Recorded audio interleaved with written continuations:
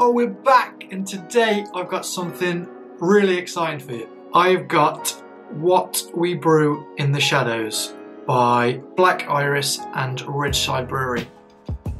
And this is pretty delicious.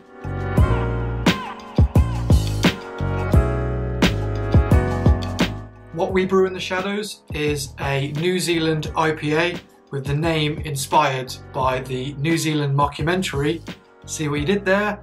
What We Do in the Shadows. So for those of you who haven't seen that mockumentary, honestly, it's quite funny. It's sort of like a horror comedy. Anyway, it's hard to explain what it is. It's just funny.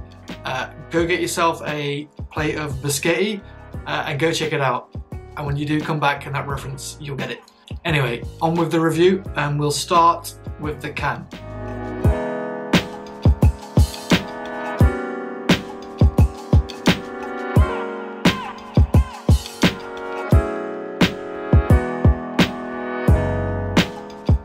So the can follows the theme of What We Do in the Shadows, you know, with the vampires, dark, bats, all that sort of cool stuff. And Black Iris themselves are known for having the dark cans, so they've had a few like just pure black with some white stencil-like images on the front. This is a slight deviation from that, as the artwork's a little bit more fleshed out, but still follows with their dark black theme.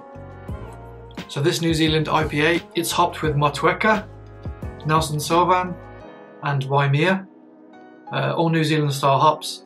The Motueka gives it the tropical fruit flavours that you expect. The Nelson Sauvin is more used for aromas and to add a little bit of a bitterness. The Waimea is primarily used again for aromas, but to also add like a piney and a little bit of citrus bitterness in the background. More on that in a second. So when I first poured this, immediately super thick and pulpy, poured like a glass of orange juice, hazy matte yellow colour in the glass, poured super smooth, not too much carbonation in there. You end up with a slight small white foamy head on the top, and when the pour is finished you end up with like a matte yellow colour, super hazy, opaque in the glass, but rather light, with a very small white head on the top. Taste wise, you definitely start off with the tropical fruits from the Motueka hops, so you get big tropical flavours. Straight after that fruitiness, the other hops kick in and they cut right through it with their bitterness, and that basically just balances the overall flavour. You finish on some pine, you also get a bit of bitterness, but nothing too heavy, so you really have this nice balance of a kick of juice up front, and then that's then quickly balanced out by some bitterness with a bit of pine and lemon in there as well. Overall, just making it a really delightful beer to drink.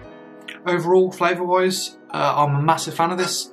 If I knew what it was going to taste like when I bought it, I'd probably have bought more.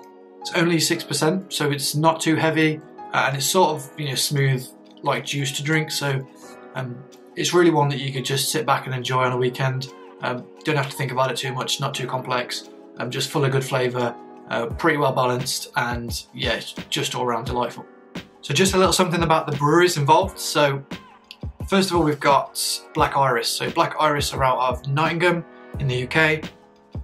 Now, as I said, their beers before have come in, you know, normally in the dark black cans with great white stencil looking artwork on the front. And they're always fun, and they've produced some pretty good beers and they're becoming quite popular here in the UK. And they've collaborated on this with Ridgeside Brewery, who are again based in the UK in Leeds.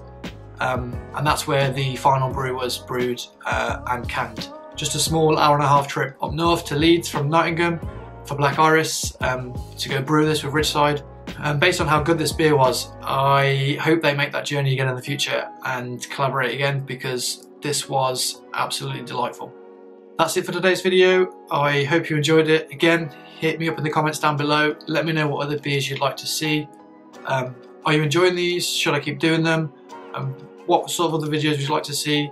I want to make this channel for you guys, so please hit me up in the comments down below and let me know. Come follow me on Instagram. I'm at Beer.Me.Up.Please. I'll link that down below. And yeah, that's been it for today. Thanks very much for watching, and please remember to subscribe if you want to see more videos like this. And that's it for today. Cheers.